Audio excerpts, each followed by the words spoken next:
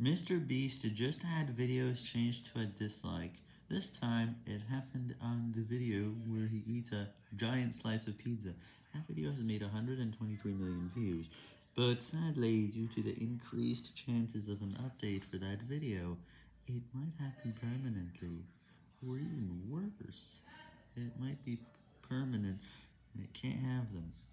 Now, I remember when there were Vietnamese subtitles added in December 2020, and then it was removed in the last 2 months. I don't know exactly when though, but I think that must have happened before. By the way, it has actually happened in the past, and in July 2021 we had several videos changed, and I removed Mr. Beast from my subscriptions that day. I also launched a new playlist for those. Since then, it's barely ever happened, and it only happened on other creators.